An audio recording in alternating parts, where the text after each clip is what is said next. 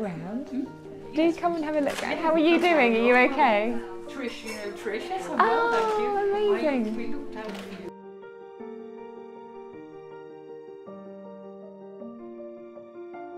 There's some new cards that I don't think you've seen. They've just come out. I've got this one. Yeah. This one in a frame. Oh, have you? Together. Oh, amazing. The cards have just been taken on by the National Trust, actually. Yeah. So I'm speaking to. I've just signed a contract with them, so they'll be. Well, they can place orders now. I don't know whether they'll order many, but it's quite a nice client to have. And well, yeah, my work it's oil on canvas. So what I tend to do is I start with a place that I really feel connected to. So this is a place called Porthjoke, and we did a walk around the headland here, and there was a little note at the top of the cliff which said, "Please be quiet, there are seals." So you know, it's a really lovely. All the work, so there's 20% goes to Rewilding Britain. Anything today, I'm doing Green Saturday instead of Black Friday. Yeah. So. Love it. Yeah. So. Well, exactly. Yeah, they're beautiful. I really like Easton's work. What I really loved about it was the fact that it kind of opened out when you got there, and there was just this beautiful, unexpected surprise of all these different layers in the rock and colours moving back into the foreground and background. Yeah, so I went sort of halfway down, but then it sort of went into a sheer cliff, and my children were like, "Oh, don't go any further, Mummy, you might get hurt."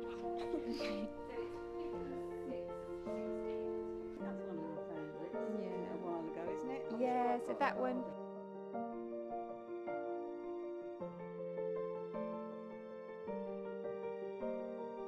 So I can kind of move things around a little bit. Yeah.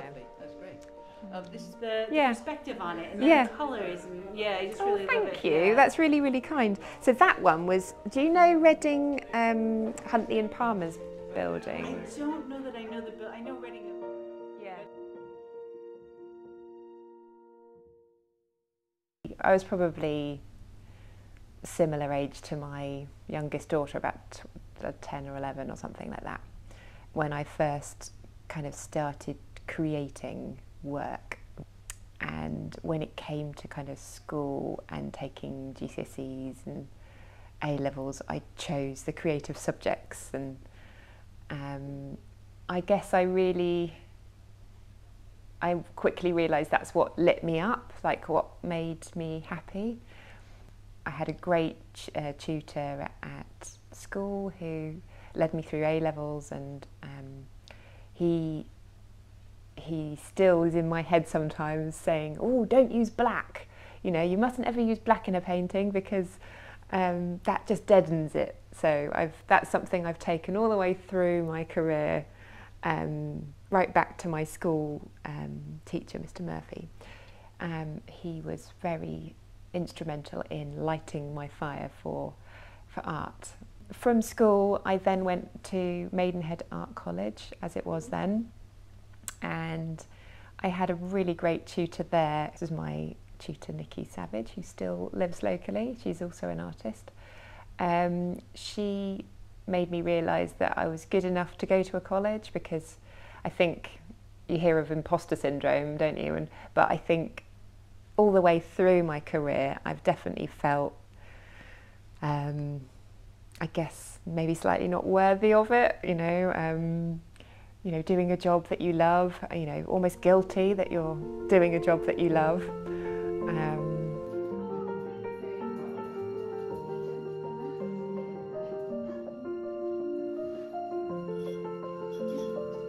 I started working in Bristol. I lived there, and I was approached by a company called Alistair Sawdays.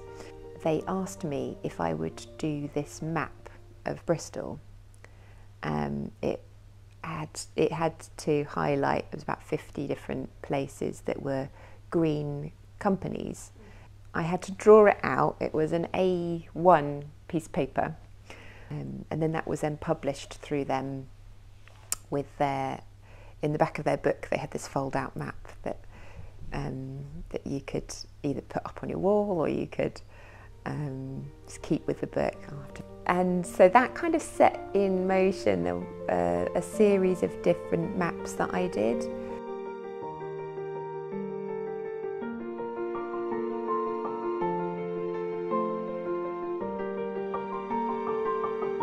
What's interesting about this picture that you've just bought is that it was the first commission I was ever given. So right back at the beginning of my career, it was a chap called George who runs the tobacco factory in Bristol, and he really took a kind of a risk on me.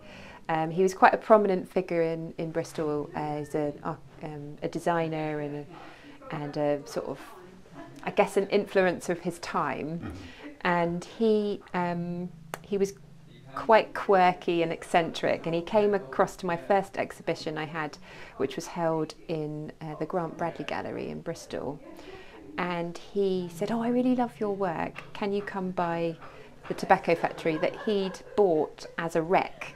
So this was completely derelict when he bought it. And he said when he bought it for something like £1. It was being squatted in by all sorts of kind of reprobates, and there were, you know, it was a drug area in Bristol, and it was quite rough basically.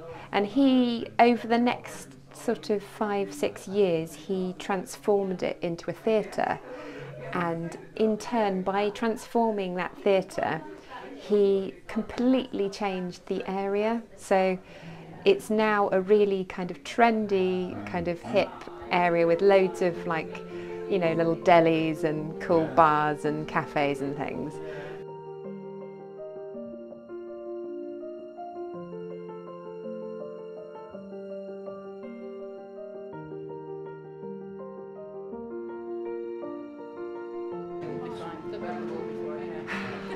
Oh, it's so lovely to see you both. Thank you so much. Honestly, I'm really, I hope hope you're happy and haven't cajoled you into anything. I'm a creative person, but I'm also deeply concerned about, you know, the natural world, and so in my spare time I do as much conservation as I possibly can, because I feel like the two feed each other. So so for instance, in a couple of weeks' time we're doing a tree planting at a local place, Stanlake Meadow. It's basically owned by the parish council. It's a piece of land that 4 years ago I approached them and said, "Oh, have you thought about planting any trees on this site?" And they surprisingly got back to me and said, "Yes, we'd love to do it." I set up a crowdfunder, and we've planted, I think it's 180 trees now there, and I've done it with all sorts of people, from, you know, really young children through to really elderly people who are planting something for a lost relative. Some of them have got plaques on. My work has really moved from, like, the urban landscape into the wild landscape, and I think that's not a mistake. It hasn't happened consciously.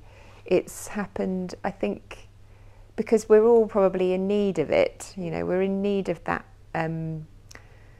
that connection to nature, and I think we feel differently when we're in nature as well. So for me, it helps me to relax. It stops my mind being so fizzy. It calms my body down. I feel more relaxed.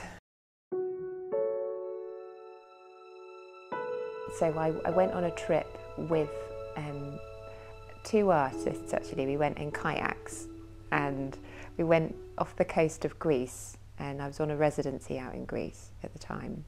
We paddled right up next to the rocks, and what I saw there, that raw natural beauty, and just something so exciting to behold. It's the one straight through there, the turquoise. It's called Coastal Exploration, and it was an exploration. And I want people, when they're looking at my work, to think, oh, I feel that sense of freedom that I had at the time when I was actually experiencing that area. I want people to look at it and think, oh yes, I do feel that sense of connection to nature, the fact that when you see that landscape there, so that seascape, it brings you back to a time when you felt like that. You felt that freedom standing on top of a cliff, and you're breathing in that sea air, and you're looking out to sea.